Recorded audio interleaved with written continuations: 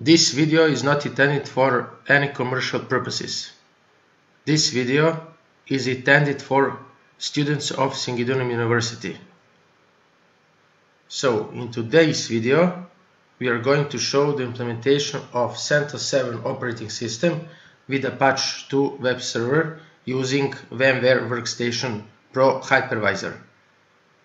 My name is Apache2, PhD. So, VMware Workstation Professional is level 1 hypervisor, and that means that it works above the operating system. So, in this example, we are going first to install VMware Workstation Pro under Windows 10 operating system, and then we are going to configure CentOS 7 Linux operating system. First, we have to download the VMware Workstation Pro. So just type VMware Workstation Pro download. We go here, and the current version is 15. You just have to go here and to download the product. In this case, I won't be downloading this product because I've already installed it. This is a professional product, so we will have to buy the license, but fortunately there is a trial period, and within this period we can try this product. So, as I mentioned, I've already installed VMware Workstation. We just have to double click on this icon, and the workstation will appear. Secondly, we have to download ISO file from the CentOS website. So again, we go to Google and just type CentOS 7 download. Choose the first result. So we have a couple of options here. We can choose DVD ISO, everything ISO, and minimal ISO. In this case, I will choose minimal ISO because this ISO image file contains the bare minimum that is needed for CentOS 7 to run.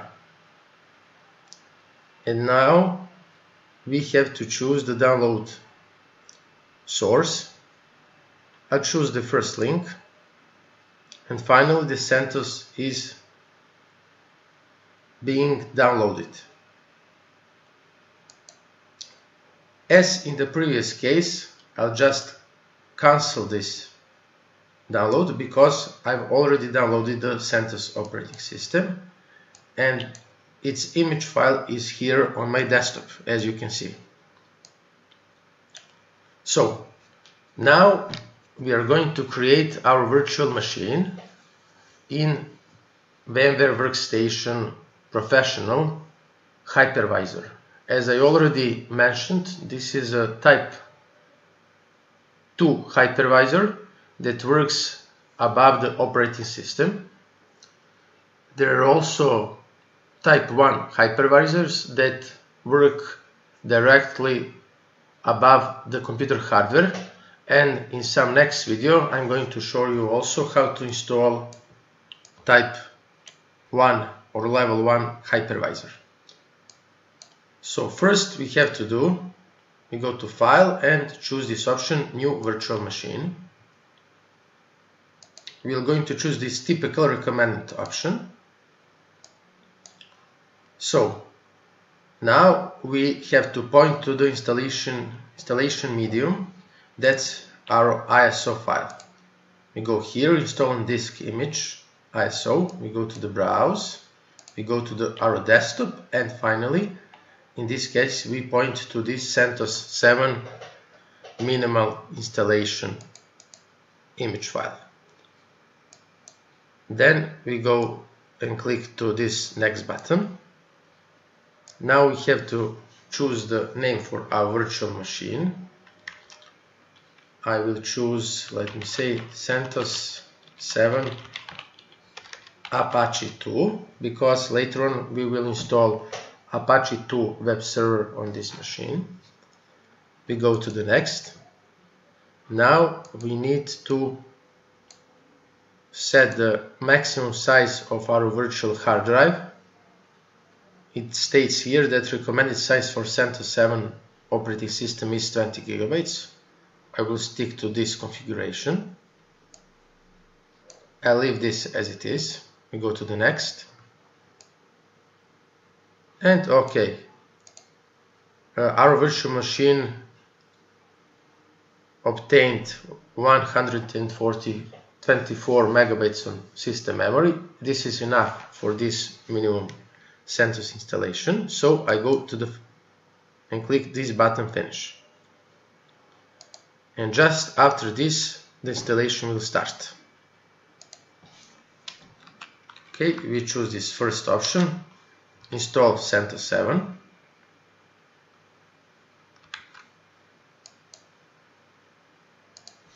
Okay, we press the enter key.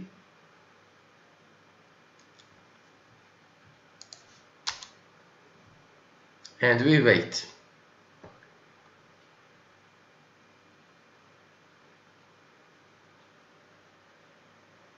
This image file needs to be uploaded into our system memory.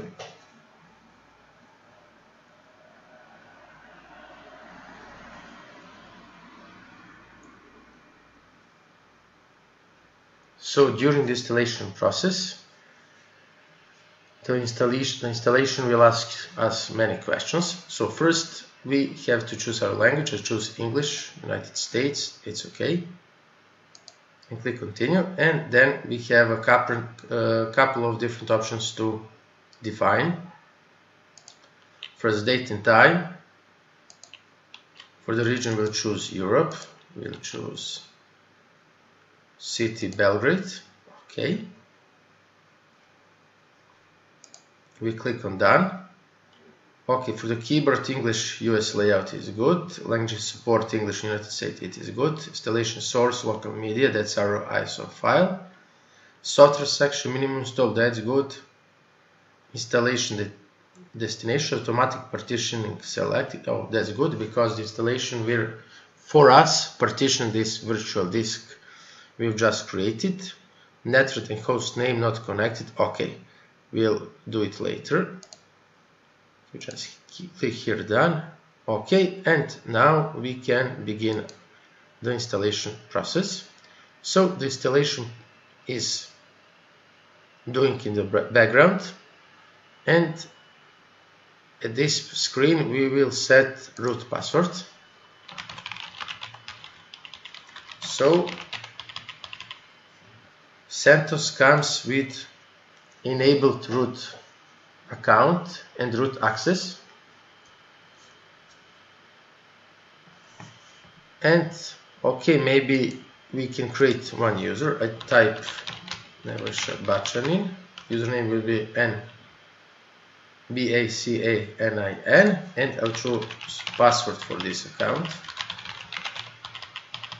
Okay, require a password to use this account. Okay, we click on that. And now the installation is going on. I'm going to pause this video till the installation is finished. So finally the installation is complete, and now we had to reboot our operating system. But we click on this button, I finished installing, because the virtual disk will be ejected. And now finally the operating system boots up.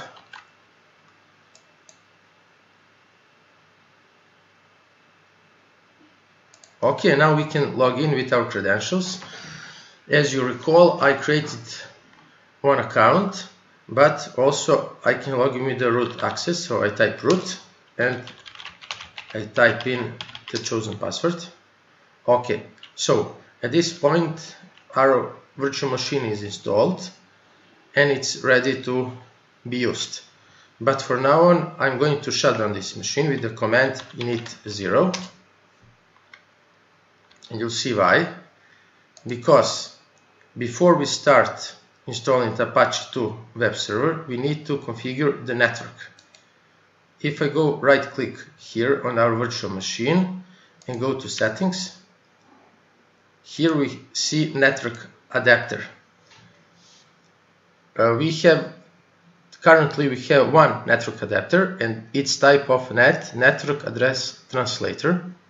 That means that our virtual machine is behind net device, so our virtual machine shares the host's IP address. It shares the IP address of our physical host, which in this case is Windows operating system. We also have an option for the bridged network. In the bridged network case, we connect our virtual machine directly to the physical adapter, so our virtual machine is treated like any other physical machine that is directly connected to our network. But in this case, we will use network address translation. So if we have many virtual machines behind this virtual net device, they will all share the same host's IP address, but with different local addresses behind this net device. So we'll use network address translation address type. And now, for example, if we go here to edit and virtual machine network editor, here we can see our network address translation device.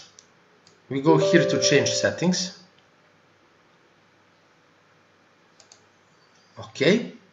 And so here we have DHCP settings. What does it mean? This network address translation virtual device has its own DHCP server, dynamic host configuration protocol server, and that server is used to distribute IP addresses of to our virtual machines. So here we have a starting IP address. It's 192.168.1.3 and the ending is 192.168.1.254. It's a good configuration, so I leave it as it is. Also here we can see this is subnet IP for our virtual machines behind the net device, and this is a subnet mask.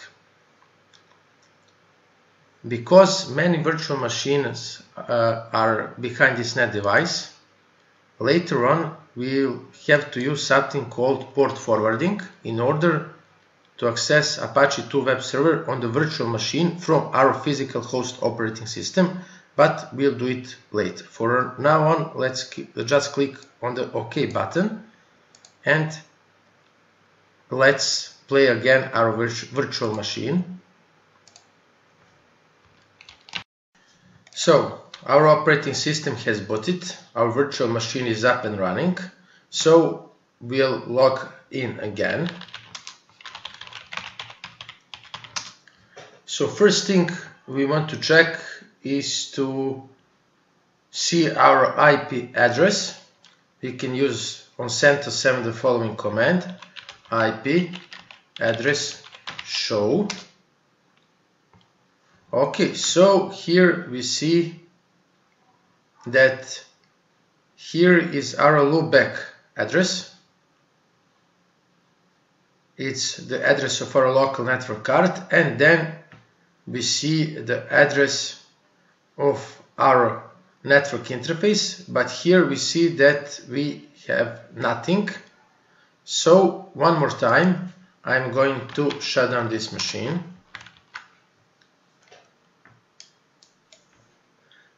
And this time, here where we go to net adapter, this time I'm going to add one more network interface card with this button add, and its name is network adapter 2, and it also will be net. And I'm going to check one more time if everything is okay with our network configuration, so we go here to net, change settings, yes.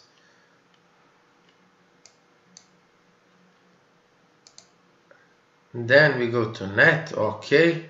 Subnet is good, subnet mask is good.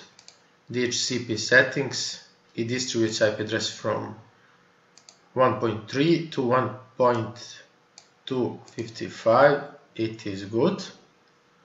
So our machine should get address 1.3 because our machine is first machine in the pool. Okay, now again we'll start our virtual machine and to see if the problem is fixed.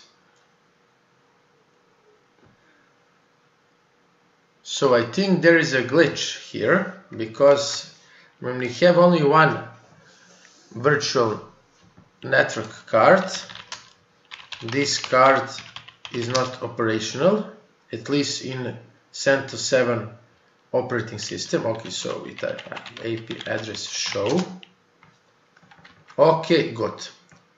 Here we have, so first is our local loopback address, then this is this network adapter ENS33, that's our first network adapter, and this adapter did not obtain IP address.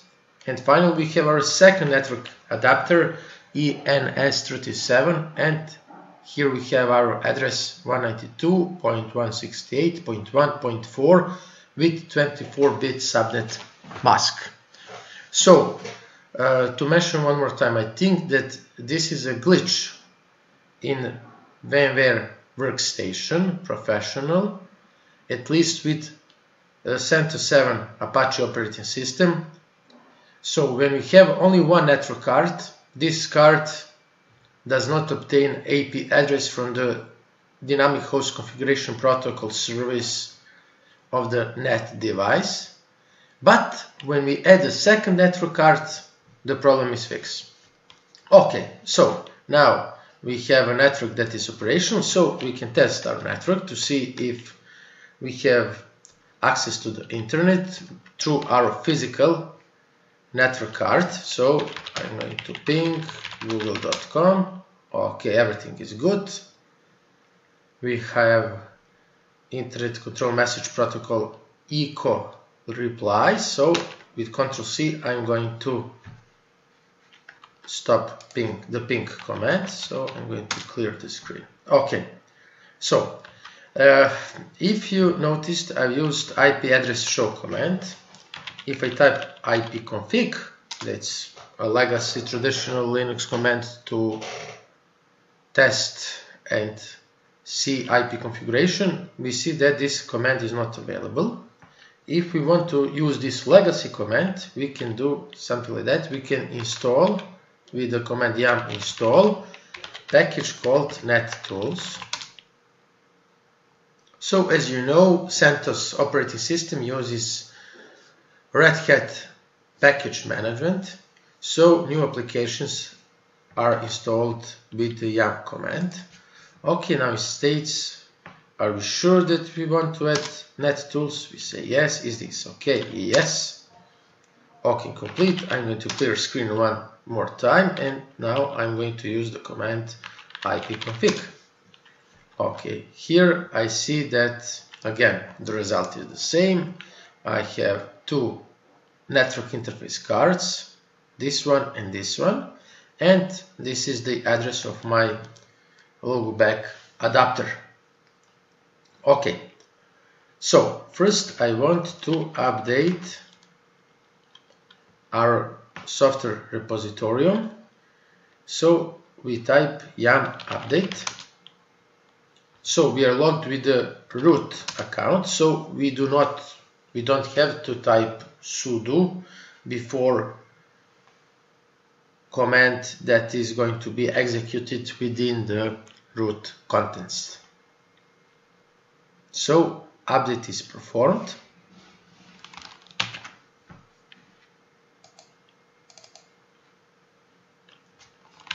So as you have seen, I have paused the recording because the update took about 5 to 6 minutes. I didn't want you to wait. So now the repository is updated. So I'm going to type one more time ipconfig command, okay, to make sure that our IP address is 192.168.1.4. So now I'm going to install the Apache2 web server.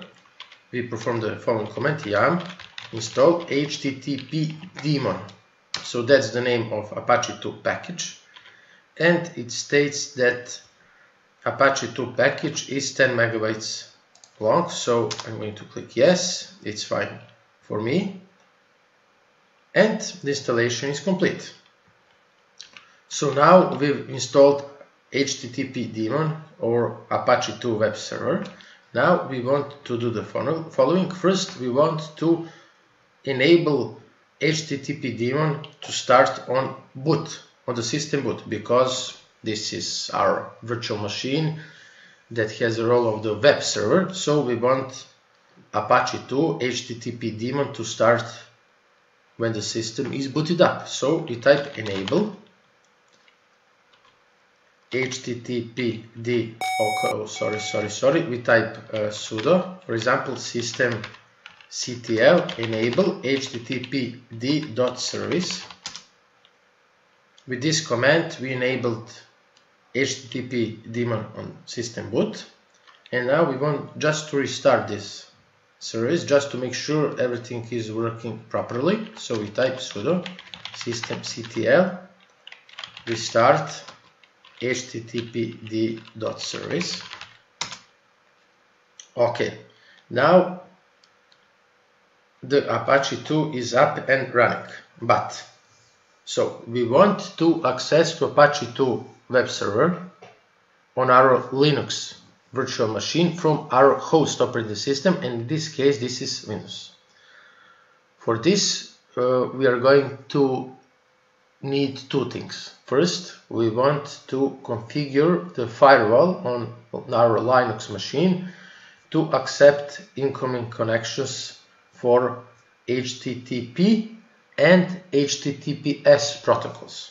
So we type firewall -cmd --zone equals public. That's for the public zone from the internet. So we want that all people from the internet can access our Apache2 web server.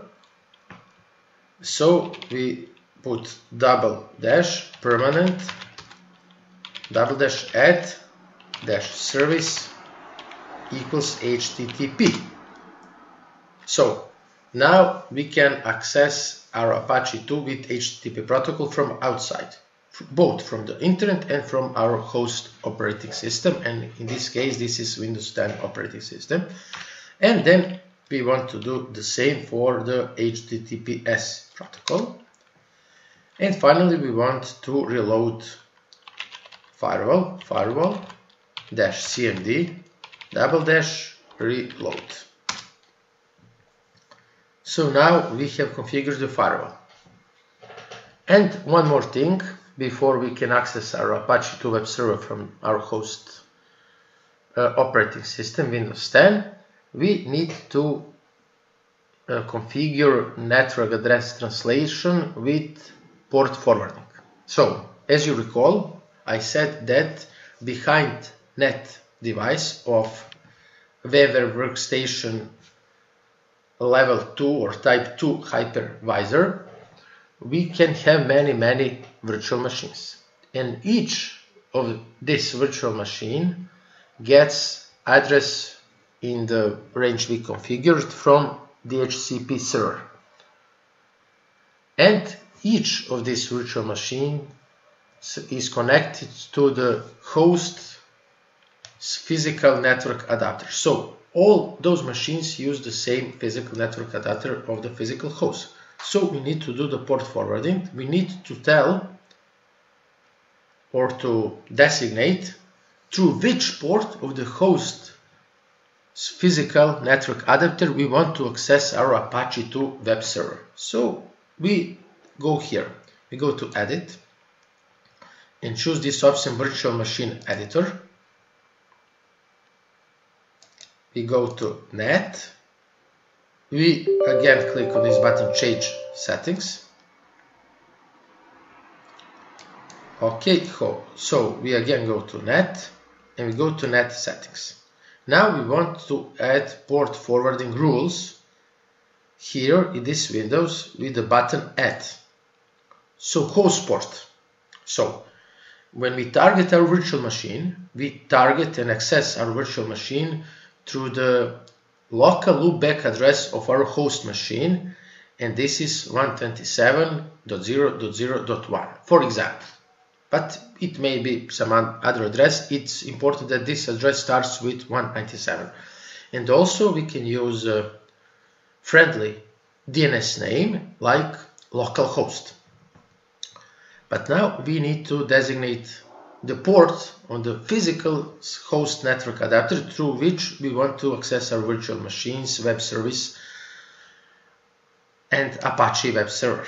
So this port can be anything above 1024, because, as you know, ports below 1024 are well-known ports and they are reserved for the well-known services like Telnet, SSH, HTTP, HTTPS, etc. So in this example, I'm going to use host port, for example, 1313. This will be TCP. For this, we are going to use TCP, Transmission Control Protocol, Transport Protocol, not UDP.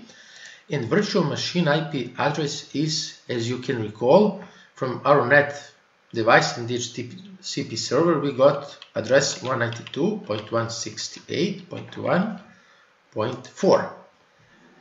If we want this machine to be a regular web server, of course we wouldn't use DHCP server, we would use static IP address, because this address is permanent and this address is dynamic and it's dynamically changing over the time. But this is just example, so we are using DHCP, and virtual machine port is 80 because web server can be accessed with the port 80 by default.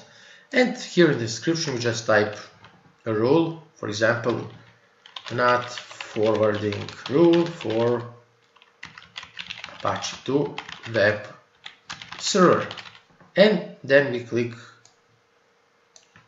OK button and we click OK, and here again we click OK.